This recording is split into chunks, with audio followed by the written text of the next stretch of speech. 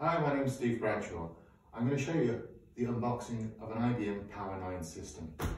I get to do this quite often, but quite often I find that my customers never actually see a box opened up and they're kind of curious as to what it's like. So in this video, just going to show you some useful tips for opening it, some useful information for what you're going to keep, and also what's inside the box. So let's start with the POWER9. POWER9 comes in one big box if it's just the power server. There may be other boxes if you've got tape drives or other accessories. Okay, it's on a pallet. I wouldn't flip the bottom, and it's strapped to it with these straps. It weighs 65 kilos just for a basic machine. So 65 kilos, what's that, about 145 pounds, 10.5 stone. So you wouldn't want to drop it on your foot. These are also quite expensive, so the first thing you want to do is a quick visual inspection to make sure no water damage on it, no dents in it. So as I look around the sides, no water damage, no dents, and my sniffer dog there says everything's fine from a cocaine point of view as well. Right, so next part. These labels on the side here, really useful information. I'll come back to them later. You've got a packing label there. That might be the only one you're tempted to keep, but these other ones have serial number, model number, and customer number information on them. So the first thing I would do if I was you, strip at least one of those off. You don't want to strip it off, take a picture of it. I would take a picture of it, but someone's using my phone. So keep those, we'll want those later.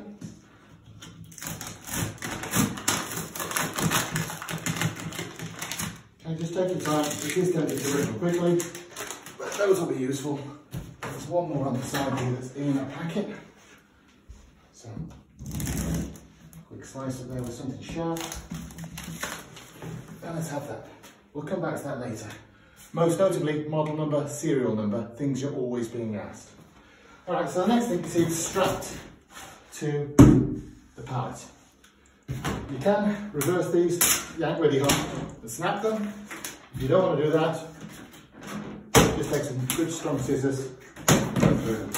Once those are done, take those out. I'm afraid those can't be recycled. Most of the other packaging can. So let's just take that and pop it to one side so it's out of the way. Got these side bits of cardboard. Take those off first. If you don't, they'll be falling and you'll trip over them. Those are the first in the recycle. Oscar, you gonna watch the recycling for me, buddy? Good lad. Good lad. Alright. Next, mind your nose there, buddy. Cardboard off the top. Okay. This is the first of it. You'd be tempted at this point, like any other box, to cut across there and try and lift things out. Not the way it's designed. You see these things on the side here, these plastic bits? Stick your finger in, pull it towards you, and it'll come out. Okay, rip and repeat, plastic off, finger in, pull it towards you, and then it pulls out. There's two more on this side, you don't need to see those. But the important part about that, once those are out, is that this thing just lifts off. So the top comes off nice and flat, gently. So just keep working backwards and forwards. Feels like it's never going to come, but eventually it will just lift up and the top will come off. Never wobbles. Much easier if there's two of you doing this. But in these times of COVID, the only other person allowed in this room, apart from us with the dog, and a beautiful partner Claudia, and she's in the video. So, lid comes off. And let's do that. We've got slightly more room. That makes a rather good place to put the rest of the rubbish. We're a bit tight on space, so I'll move that out of the way. Can you see it from the top here, Claudia? What you see next is more packaging, no big surprise there. This first one in the middle, that's got some extra information, documentation, power leads, filler caps. So worth keeping. Pop that down the side. Those extra labels I was telling you about, before you lose them, pop them in there. Next, general packaging. This keeps it safe as it's shipped across the water and sent to us, so we'll just lift those out. just lift that out. All right. Move them out of the way. Okay. Now we get our first glimpse, actually, of our POWER9. This is the tower model. So at the front here, you've got the front door. Only reason I mention that, move it out of the way or you'll tread on it. There'll be an expensive snapping sound and people will be unhappy. Right, we've got from the top already. Next thing you want to do, just open up, remove the packaging from around the edges. Now we're going to look in and see how beautiful it is. Okay, so the POWER9's there, sitting again on a bed of cardboard.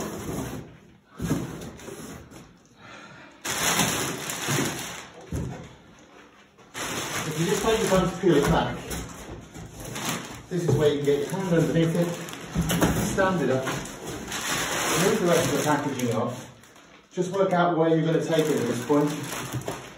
This handle here, if it's a tower model, that's strong, you can pick it up by that. You've also got wings at the bottom. If this was a rack model, the sides you'd have handles, you could pick it up by that. So at this point, I'm just going to pick it out, shake it around a little bit, take the cardboard off, take the polystyrene off, just so we can see what's going on. Okay, POWER9 system. I'm going to lay it back down because the next thing we're going to do is actually look inside and make sure it's going okay. Right. So again, pick it up by the wings, move it around. Give you some space. Now, a couple of bits of tape at the back here. They're going to remove from the back, take a piece of cardboard off. And what that cardboard is doing is just protecting the back here, which has got some more sensitive parts on it. Again, just a quick look around, looking for dents, damages, marks, blemishes. Can't see anything. So we're going to take a quick look inside, and then that's going to finish this first part of the unboxing. So inside, to get at it, we've got this one clip. That's it, one finger, pushing the blue part, pull it towards you, the whole assembly moves towards you. This is exactly the same whether it is a tower or a rack.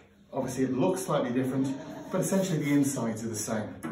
And we move that towards you, it simply lifts out. Fantastic documentation on here. If you're ever unsure where things go, take a look at that, well worth a read. Inside, a lot of space, a lot of air. It's a good thing because with that air comes the ventilation. This plastic clip on here, again, it's forcing airflow. The reason we're looking inside, first of all, at the back, we've got these adapter cards. Can you see down onto these adapter cards, Tommy? If you can't, okay. So in this case, I've got a network card, a SAS tape adapter card, and another network card. I'm looking to make sure they're flush, pushed in, this back end isn't raised, and that they're well seated. If they're seated, they'll be flush. Right? These will not be sticking up, those will not be jagged, and when I look at them at the back, they'll be nice and straight. Great. That all looks good. Going to take a quick look forward. This is a single processor model, a 914, has one processor in it. That big piece of silver there isn't the processor, that's the heat sink, the thing that gets the heat out of it and cools it down. So look and we'll see what that's like. I'm just going to lift that up. Everything's looking good there, it's nice and flat.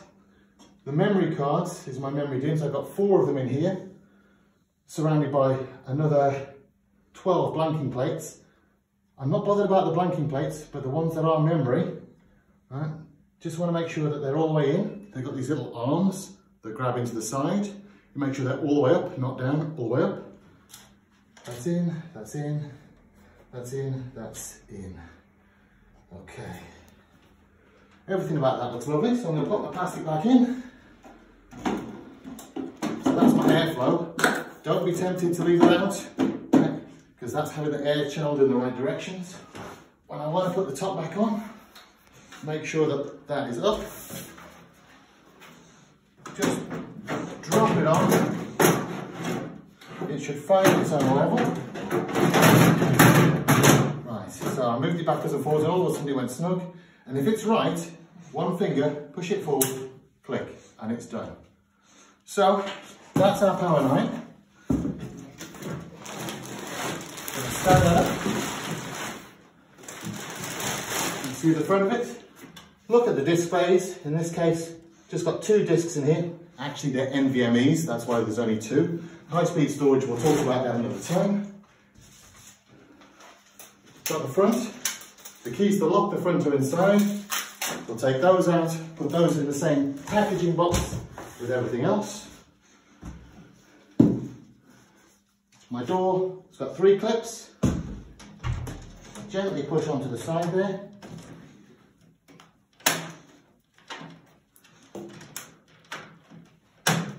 1, 2, and 3, and that then closes. If you want to lock it, the keyhole's in the side. The last thing I mentioned was our documentation. So in here, I've got the keys and the labels I mentioned. Got the blanking plates in case I ever want to swap out my NVMe's for something else. Those storage bits. Got my 4 different power leads, because this is a 4 power supply version. In there, anti-static wristband. So if I was taking any of those DIMMs out, I put the anti-static wristband on, make sure I was grounded first. That is just a roll of Velcro. It allows you to make your tapes go as you do. Put together your leads nice and tidily.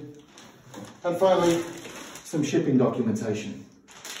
And of course, IBM's legal disclaimer in about 90 different languages. So let's pop all those back together again. And that, ladies and gentlemen, is part 1 of our instalment, the unboxing of a POWER9. Speak to you later.